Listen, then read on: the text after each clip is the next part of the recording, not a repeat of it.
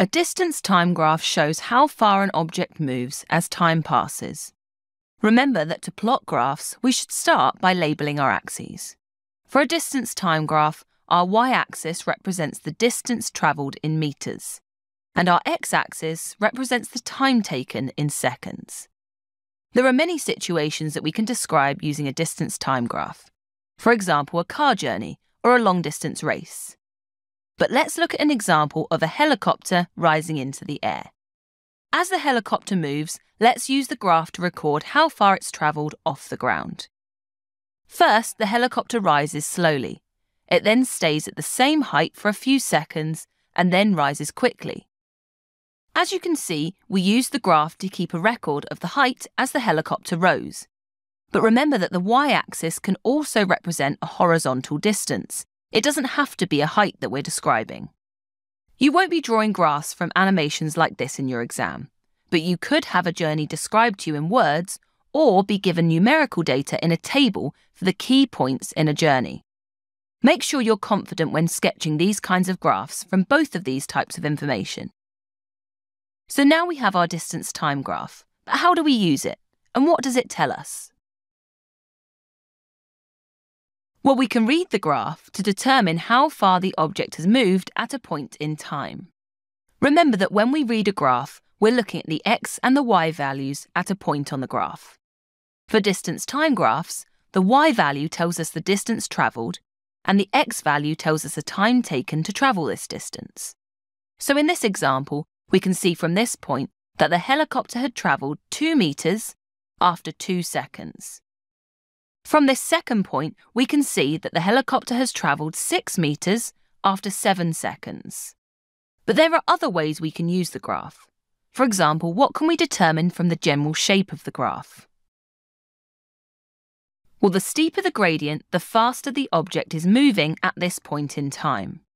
Remember that a gradient tells us how much the y variable changes when the x variable changes, or simply what the steepness of the graph is. So from looking at the graph, we can see that the helicopter was moving faster during this last part of the journey, as the graph is steepest here. If we look more closely, we'll see that the helicopter moved 2 metres during both of these sections of the graph, but it took 4 seconds to do so in the first section and only 2 seconds in the last section. So the helicopter must have been moving faster to cover the same distance in less time. But what about this horizontal section in the middle? What does this mean? If the graph is horizontal, then the object is stationary at this point in time. Remember that if a graph is horizontal, then that means when the x value changes, the y value won't change at all. In other words, as time passes, the distance the object has travelled isn't changing at all. So that means that the object is not moving. In your exam, you'll be expected to be able to describe the motion shown in a distance time graph qualitatively. Let's try doing this now with an example. The distance time graph below shows the observed moments of a herd of wildebeest for 1 hour. Describe, without calculation, the motion of the herd during this time. So here, where the question says without calculation, it's saying we don't need to go and calculate the gradients for the sections of this graph.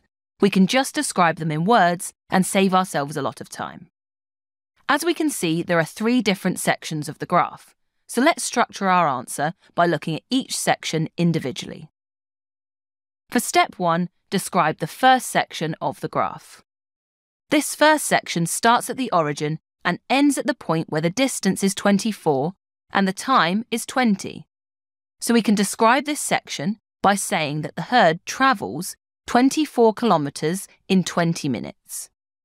Notice that we used kilometres and minutes instead of metres and seconds, as these are the units given on the axes of the graph. We might have lost marks if we didn't notice this.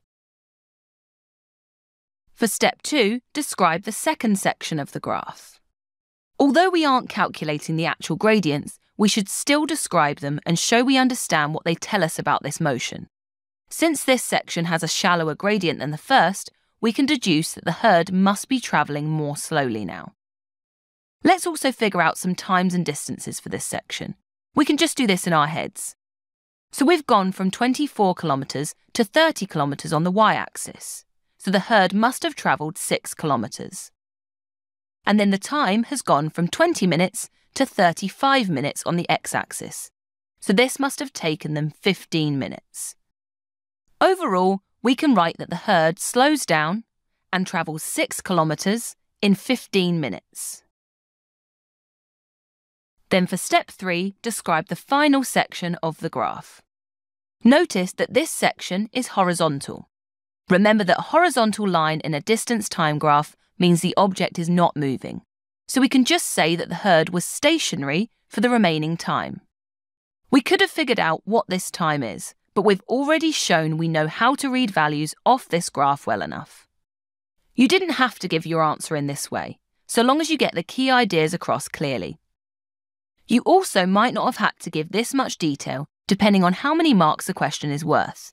But if you have the time and don't make any mistakes, then it's usually better to say too much than too little for this kind of question.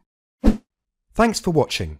If you want to take your GCSE revision to the next level, head over to launchpadlearning.com and check out our smart learning platform that's been designed to get you top results in your exams. We cover your whole specification and make revision fun with interactive quizzes, easy-to-follow videos, and more. You'll be kept motivated by your own AI tutor who's here to support you every step of the way. To check it out for yourself, click here. Or click here to keep watching a selection of the videos from our full GCSE Physics course. See you there!